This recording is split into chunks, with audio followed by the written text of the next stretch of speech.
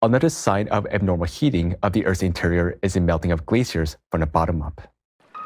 The phenomenon of glaciers melting from below, because of the increased heat flow from the Earth's interior, is currently studied by a considerable number of scientists around the world.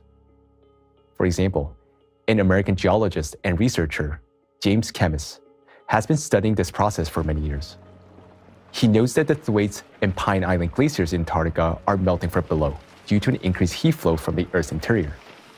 In the West Antarctica, which is a volcanic region, thermal anomalies have appeared under 2 kilometers thick ice, precisely where the volcanoes are located. This is because since 1995, a huge magma chamber has become activated beneath the thin crust of Antarctica in the Mary Byrd Land region.